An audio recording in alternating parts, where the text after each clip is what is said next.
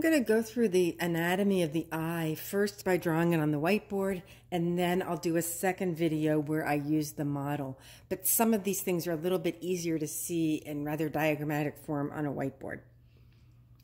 So the external part of the eye is called the sclera. I'm going to draw it like this.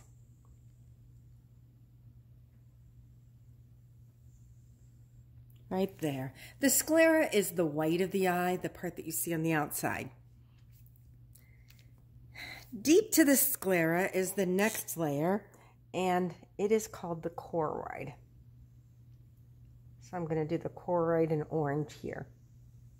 The choroid is a vascular layer, so it has blood vessels that serve the area of the eye that's right there. And at the anterior part of the eye, this part is the anterior, the choroid splits,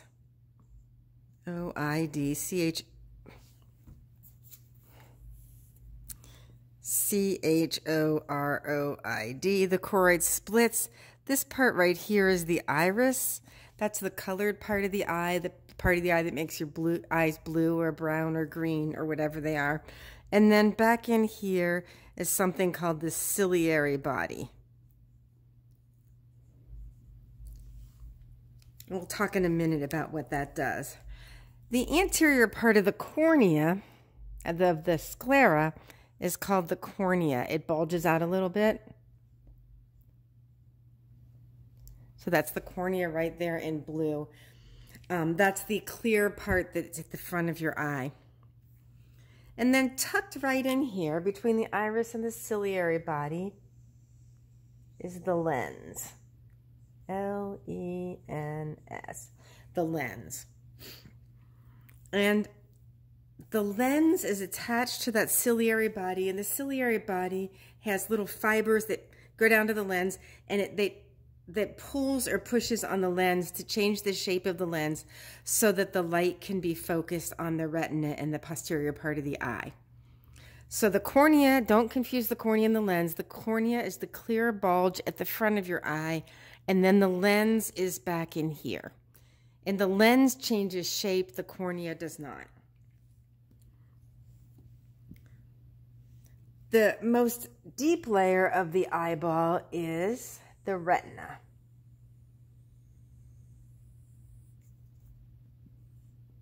Retina. The retina is the business part of the eye. It's the part that allows you to actually see. So the outermost part is the sclera, S-C-L-E-R-A, and then the choroid with the vascular layer, and then the retina with the receptors for light on it. Coming out of the back of the retina, there's one little spot here that has no light receptors, and coming out of the back is the optic nerve. Now this you should know, the optic nerve is cranial nerve 2. You have 2 of them, one that goes to each eyeball. It's one of the cranial nerves, so it arises from the brain and it goes to the eye. So the optic nerve is right here. The spot right here where the optic nerve exits the eye is called the optic disc. You might also know it as the blind spot. And the optic disc is where there are no light receptors because the optic nerve exits the eye right there. Let me see if I forgot anything.